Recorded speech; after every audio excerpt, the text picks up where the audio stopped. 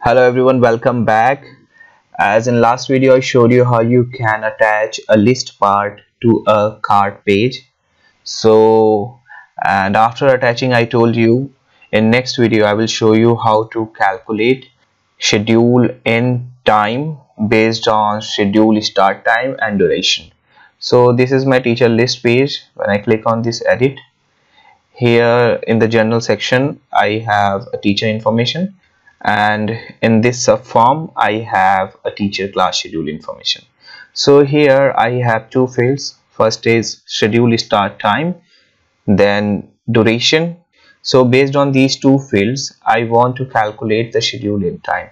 So here in my case I want to schedule a live class for Business Central on Monday 26 at 9 a.m. and the duration of the class will be 2 hours. So when I move to schedule end time, here this is not calculated automatically. So in my case I want to do the calculation automatically. So whenever user enters schedule start time and duration, so based on these two values schedule end time will be automatically populated here. So what I will do in this video, I will write code in onValidate trigger of duration, and based on these two values I will calculate schedule end time. So to do this, let's move to Visual Studio Code. Here this is my teacher class subform. Here I have schedule start time, duration and the schedule end time. So let's write a trigger for duration. So trigger is on validate. So whenever I am validating the value of duration, means input some values in duration field, this trigger will be executed. So here my record dot schedule end time is equal to record dot schedule start time plus, here I want to do a little trick. So first I will write record dot duration. So I am just adding the duration with the start time. But one thing is here I want to tell you, when I will do this, this will do nothing. If I only write this code statement, what will happen? This code will set schedule end time value is equal to schedule start time, because whenever we are adding something to time field, what actually happen, it will consider as a millisecond. So if I add 1 millisecond or 2 millisecond to 9 a.m, so it will not show you anything, because whenever we are entering time, it's not showing us the millisecond, it's only showing us our minutes and seconds. That's why. So here in this case we must have to add the millisecond value to the schedule start time for calculating the schedule end time. So as we know, in 1 hour there is 3600,000 milliseconds.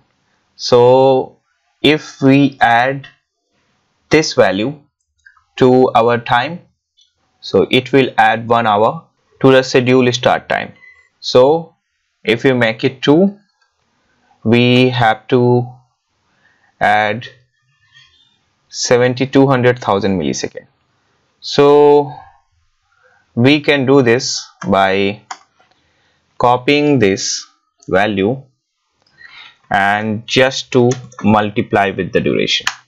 So here in my case, if I write 1, then 1 into 3600,000 plus start time, this will add 1 hour to the schedule end time. If you enter 2 in duration, so 2 into 3600,000 becomes 7200,000. This will add 2 hours to schedule start time, and if in our case its start time is 9 a.m, then schedule end time become 11 a.m.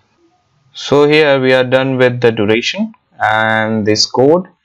Let's publish our app extension to see the changes. So I am stop my debugger and press F5 to publish this extension. So my app is published successfully. So look for teacher list, click on edit, enter a date here, time here 10 a.m. duration is 1 hour. So the schedule end time is calculated automatically, becomes 11 a.m. So if I add 2.5 hour in duration, so schedule end time for Business Central will become 11:30 a.m. Yeah, so this is working. This is how you can calculate your scheduled end time or any other end time based on start time and the duration. So here only one thing you must have to follow. You must have to multiply your duration with 3600,000, because whenever you want to do the calculation for the end time, you must have to add millisecond value to your start time to calculate the schedule end time. This is pretty simple. I hope you understand. In upcoming videos, I will show you how you can add more validation to this page. Like if I am deleting this, then the schedule time should be updated based on that.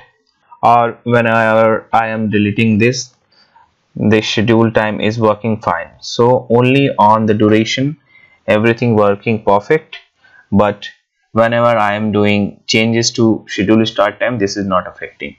And here as you can see, something happened because schedule in start time don't have any value and I just deleted the duration. So based on that, it is actually want to calculate the schedule end time, but this system is goes into unresponding mode.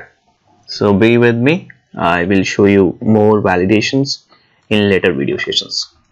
That's it for this video. Thank you for watching.